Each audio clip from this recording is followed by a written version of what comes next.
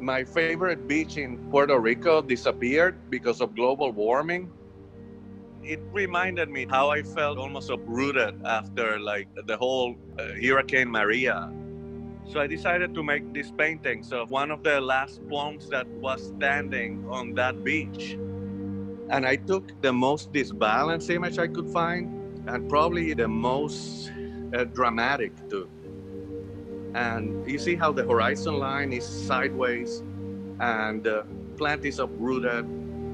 I made one of the palm trees invisible because a lot of the stories of the Caribbean are usually erased from history. One of the beauties of being an artist is to have a voice.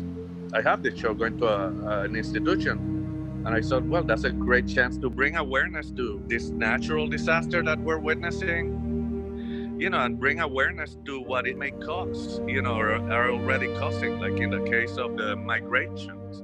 And, this is what's happening with Puerto Ricans now. They're leaving the islands by the thousand. There's just disaster after disaster. So, of course, I have to make this painting. There's paintings that you have to do.